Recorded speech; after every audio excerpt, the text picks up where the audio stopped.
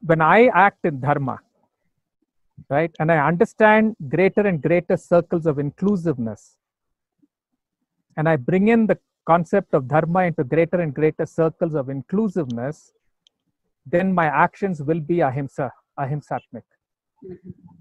This is the connection between the political process and ahimsa. The question, what is Dharma, is simply to ask yourself, right, what will give me life?